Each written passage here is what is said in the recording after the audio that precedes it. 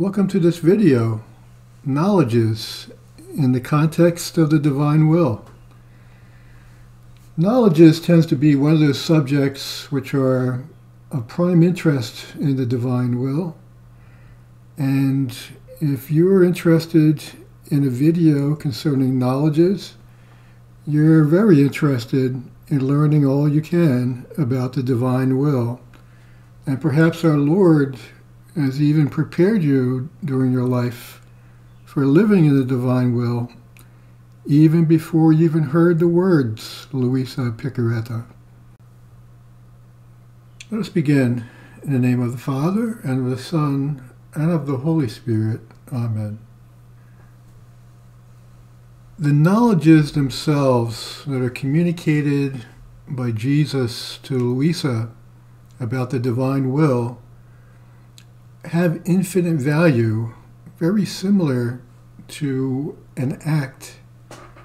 And we're going to assume in this video you understand the nature of the divine act. And if you do not, please refer you back to a video on the eternal act. That'll give you an understanding of both divine acts and the continuous eternal act as well. But the knowledges of the divine will and their communication have the creative power behind them of Jesus. And I mentioned it's similar to a divine act. And the reason why it is because the communication of the knowledge, whether it's in written form or it's spoken, is itself a divine act. It proceeds from the beginning divine act of Jesus to Luisa. And you might ask, well, this communication occurred to Luisa, so does it still have that nature? Does it still have the nature of the act, and does it still have the infinite value? And the answer is yes, because the nature of the divine act, it has no ending. So like an act that we do in our human will, in our human lives, regardless of what it is, it has a beginning and an end. But the divine act and the divine nature transcends time. So that communication to Luisa, and then the communication to you via Luisa's writings or via some discussion, is still the continuous act of the first act of communication of that knowledge. The first reading is Volume 23, December 30th, 1927. One single knowledge of mine has more value than the whole creation together. In fact, my knowledge is of immense value, infinite and without limit. And as it comes out of us, wherever it reaches, it generates and multiplies to infinity the good and the light it contains. It is the true regenerator of the divine life. And one very quick sentence from Volume 19, June 15th, 1926. Each knowledge I have given you about my will contains a creative power. And one more is very short reading. Volume 29, August 3rd, 1931. Each of our knowledges brings its own distinct gift. One brings its light, one the strength, one the goodness, one the wisdom, one the love, and so forth. Each of them binds the creature to God in a special way, and God to her. This is why you hear people who are experienced in living in the divine will emphasize the importance of the readings of Luisa's writings. And when you're finished reading, you will often hear them say, keep studying. Keep studying. By the time you finish a reading, you'll be at a point where you're more advanced and you're able to receive the knowledge that's being transmitted to you. But besides the reading, just as important is to live in the divine will. It's to practice the divine will in your actions during the day and contemplating the rounds as well.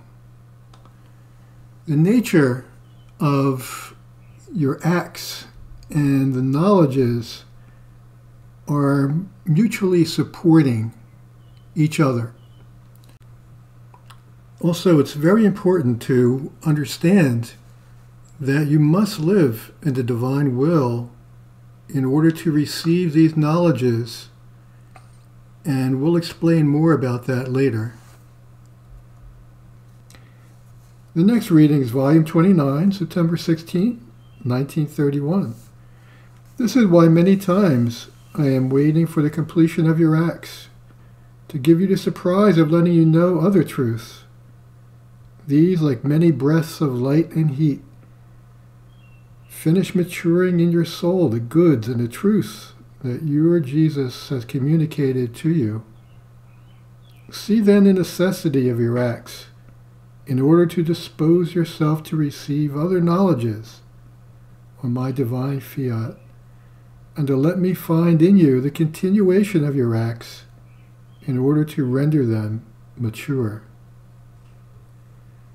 In order to receive these knowledges and the gifts that they contain, you must first, of course, accept the divine will. You must take that first step in faith. Also, you must dispose yourself to living in the divine will, and you must live it. And also, of course, you must put an effort in to read and absorb these knowledges. Let us take a look at one other reading. It's a very quick one regarding disposing ourselves. Volume 30, April 30th, 1932. Now one who disposes herself to doing our volition prepares the place, the decency, the nobility, for where to be able to put this gift so great and infinite. Our knowledges on the fiat will help and prepare her in a surprising way to receive this gift. So, as mentioned in the early reading, the knowledges have their own distinct gift. One is light, one is wisdom, one is love, and so forth, as was discussed. And very much like a divine act, the knowledge and the act help prepare and dispose us for living in the divine will, and help us advance in the divine will itself.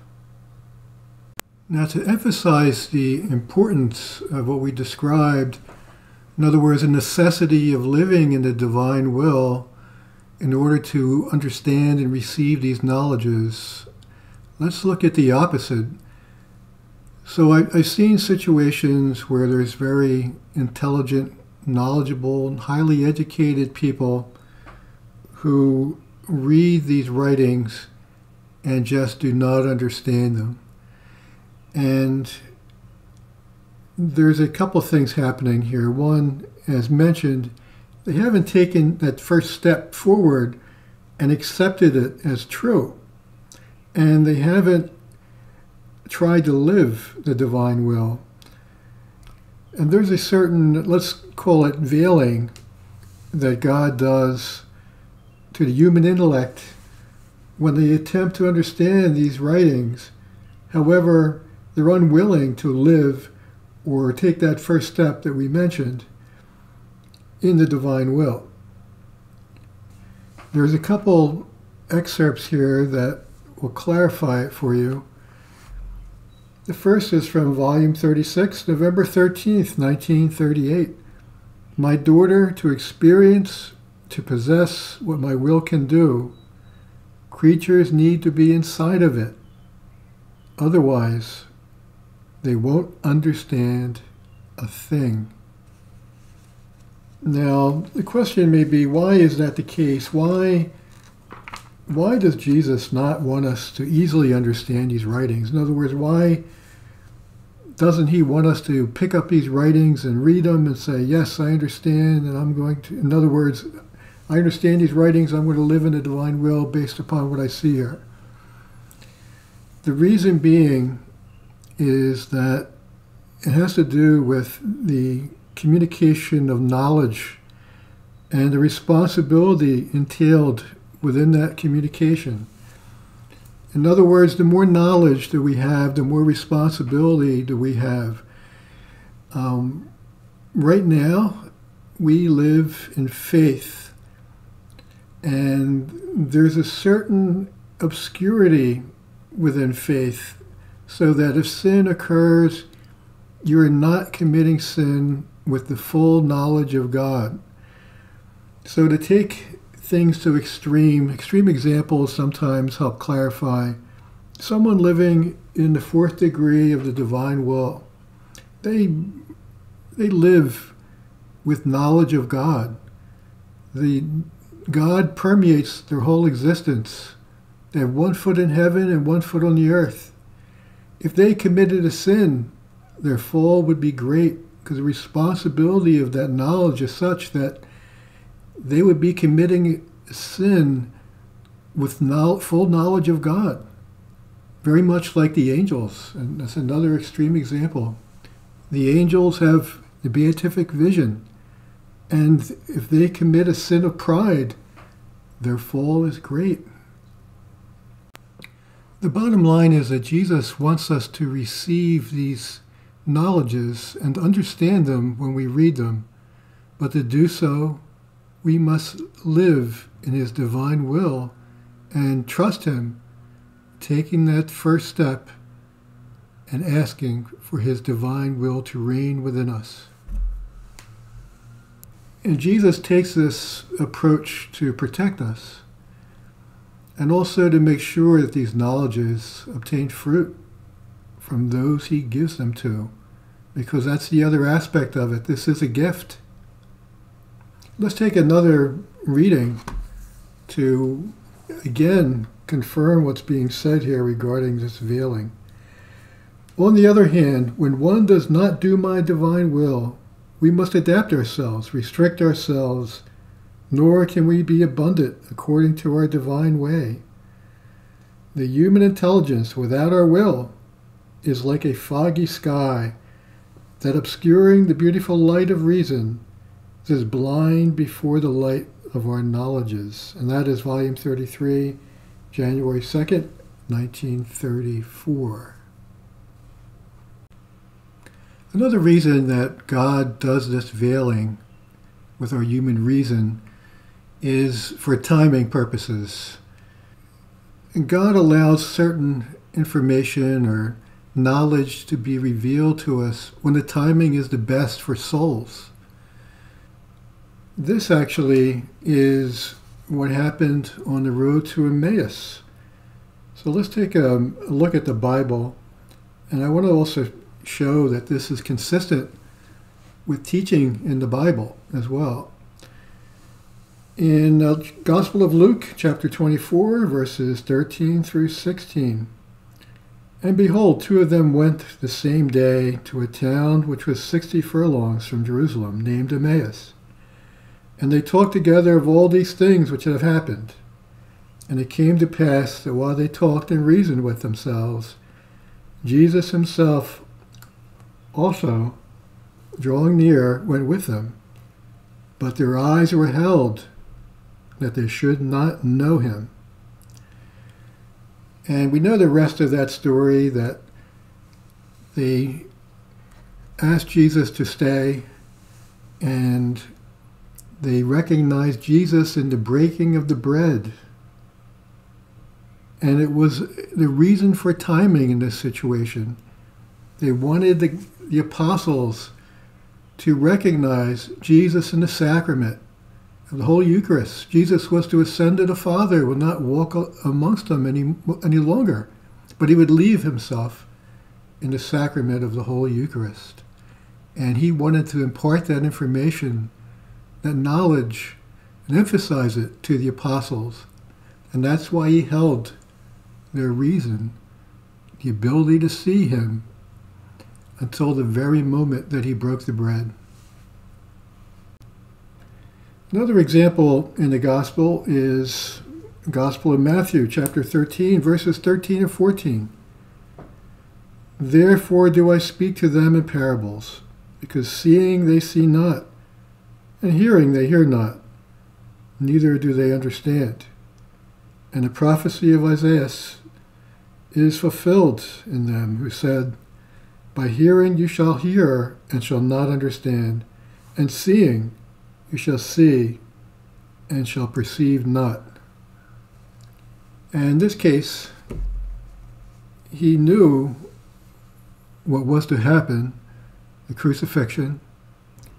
And again, knowledge would be withheld in this situation because this knowledge would make them more guilty in the end and would increase their sin, because in the end they rejected Jesus and crucified him.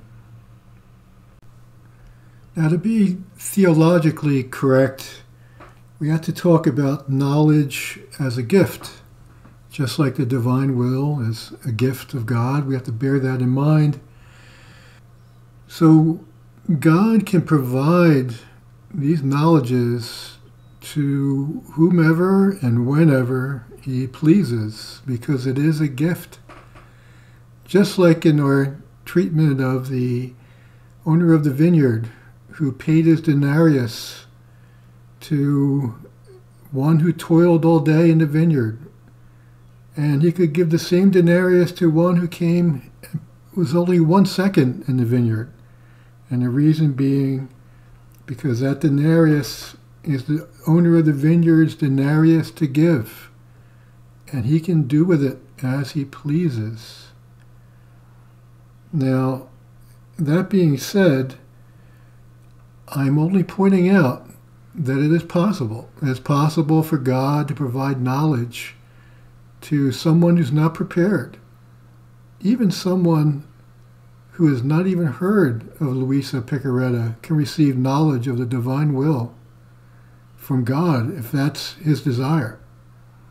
And I could use the example of St. Paul in his conversion. Was the life St. Paul lived prior to his conversion, did that warrant the gift that God gave him of faith? No, it didn't. Not at all. And that faith of St. Paul was turned on just as if it was a light switch. But that's not how it usually occurs. And the desire of this channel is to spread the gift of the divine will and knowledge of it, and also to help people advance in the divine will. And bearing that in mind, we want to emphasize what is most probable and helpful for the viewer. To be thorough in our discussion regarding knowledges, we have to ask the question, why isn't this topic of knowledges similar to Gnosticism? Gnosticism was a first century heresy, and they believed many crazy things, but one of their tenets was that secret knowledge was required in order to achieve salvation. Now, based upon what we've outlined here, knowledge by itself of the divine will can only be obtained through faith, through desire of it, through that first step, the willingness to live the divine will, and it must be lived. So in other words, we're talking about faith and works. We're not just talking about reading. We're talking about living it. And that is why it is not similar to Gnosticism. And let's have one more reading. This reading is from volume 28, March 9th, 1930. If you knew what a knowledge from my divine will means, they contain the science of forming the life of it in order to form the people of its kingdom. If you wish to be notified regarding our subsequent videos on the divine will or Marian apparitions, please subscribe. And liking this video will help us promote this content. Thank you for watching, and God bless.